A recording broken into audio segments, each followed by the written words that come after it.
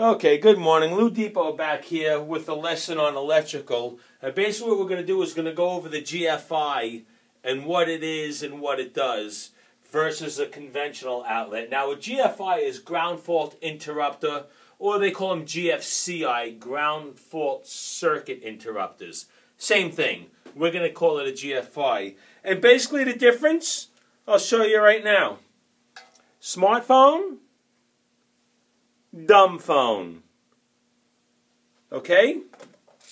GFI, smart outlet, dumb outlet. This is the old conventional outlet versus the GFI. And there's a simple difference. I'm going to show you what it is. Basically, with a regular outlet, you have a black and a hot wire hooked up called the hot and the neutral, or L1 and L2, because hot has to go to it, but it has to also return. And there's an equal amount of current. So you have 120 volts all the time.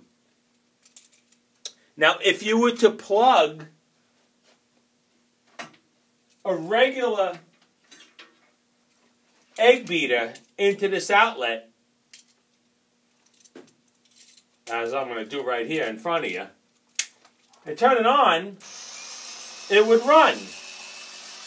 The problem is, if this egg beater had a short in it where the black wire touched your finger or touched metal because it was dropped or it had a factory defect, where you could get electrocuted from the metal handle, and you were to turn this on and start getting electrocuted, this would keep electrocuting you because it doesn't know anything. It doesn't know that you're being electrocuted, and it would never stop. And a lot of people have been electrocuted.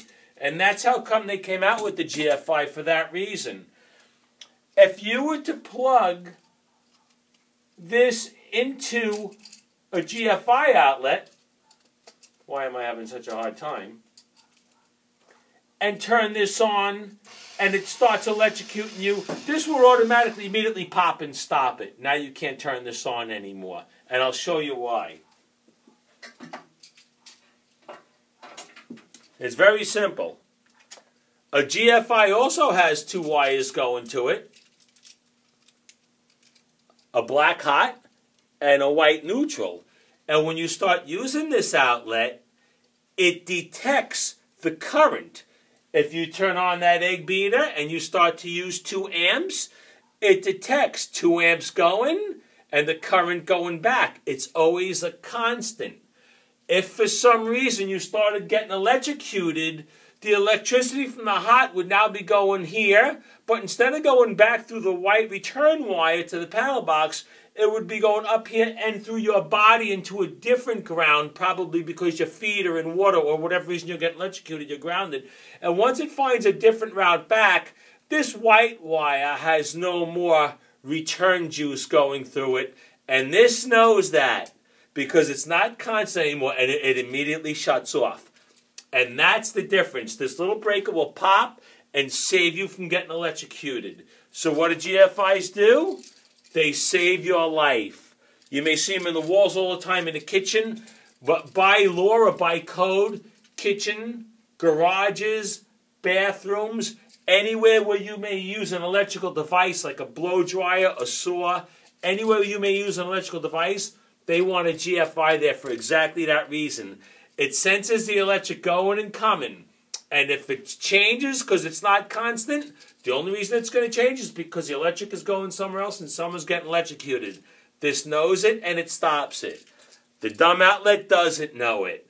It's hooked up to a 20 amp breaker because it's a kitchen outlet. And for it to pop that breaker down in the basement, you would have to draw 20 amps, which you're probably never going to do. Unless you got lucky enough to do it and that breaker popped, which rarely happens. Normally you just keep getting electrocuted. And that's what these do. They save lives. They sense that, they stop the electric flow immediately. Okay? And as you're doing your egg beating, and you moms that are making batter for a cake, all of a sudden it stops beating and the electric goes off, you start cursing out the outlet. Meanwhile, it probably just saved your life. Now, that's what the GFI is for. It's to save your life. That's what it does. I mean, they pop other reasons also, but that's the main reason why it's there. And they come in different amperages, 15 and 20 amps, so be careful what you buy.